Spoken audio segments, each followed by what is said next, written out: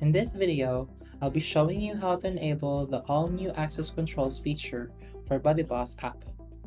This is a very powerful new feature, allowing you to restrict who can log into your app and to control which members have access to your app pages, WordPress pages, blog posts, and LearnDash Courses.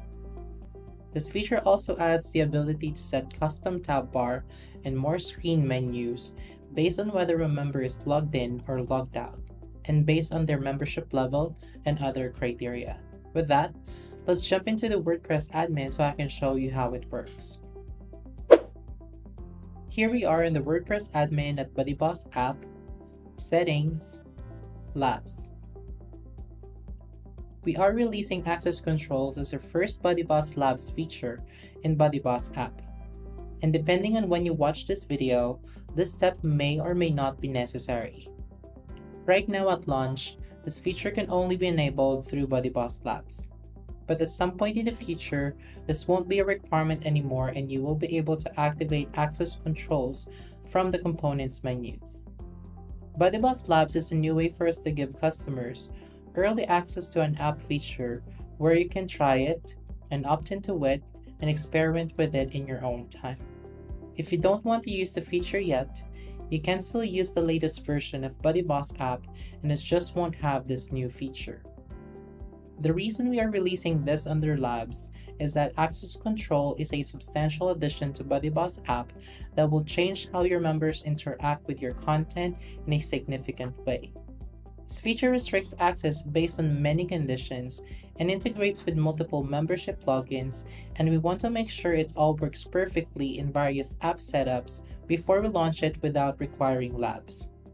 By releasing this as an opt-in feature under Labs, it gives you time to test it on your site before enabling it into your release app. If you're a developer, you can click this link to read our documentation for creating your own custom conditions for filtering which members can access restricted content. So let's go ahead and enable access controls for the BuddyBoss app. You may get this modal warning you that you're currently using the required purchase setting to restrict access to your app's content to members who have purchased the required products or subscriptions. This functionality is now provided by access controls. After activating, you will need to set up access groups and rules to maintain the same user experience. To find out how to migrate, watch this tutorial. I would suggest clicking this link to watch the tutorial before activating access controls. And then after you've activated access controls, you can follow that tutorial to migrate your required purchase settings into access controls. I'll go ahead and click activate, and now the option is checked.